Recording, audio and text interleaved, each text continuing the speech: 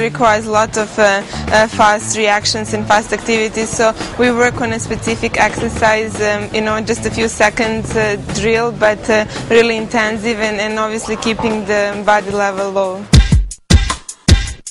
Because of my height, I definitely have some advantages, such as a big serve or a good work at the net.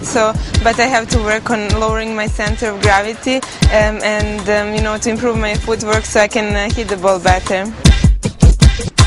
I did improve a lot in my fitness, especially since maybe 2 years since I started working with my fitness coach, Scott, and I addressed my strength and also specific exercise, and it helped my game so much, and it gave me much more confidence on a court, and also helped me to play longer matches and also play more consistent and play more matches in a row. He keeps practices and training very interesting and very fun, so I enjoy really working out.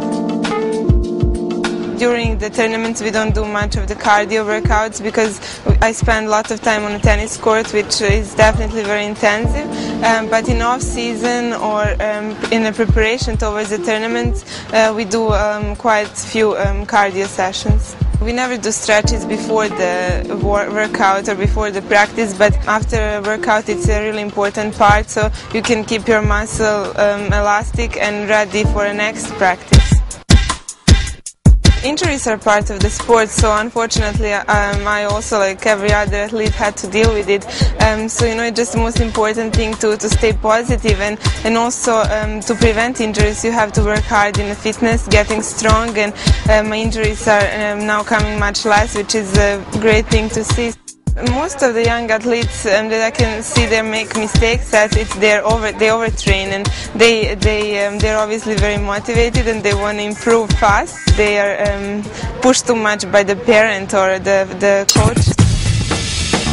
During workouts or during matches, it's most important to feel comfortable in what you're wearing, and Climacool is great new technology, and it helps me perform better in a warm climate because it can dry your clothes much faster, and especially playing in Australia where it's so hot and you sweat a lot, it's a great way to keep cool.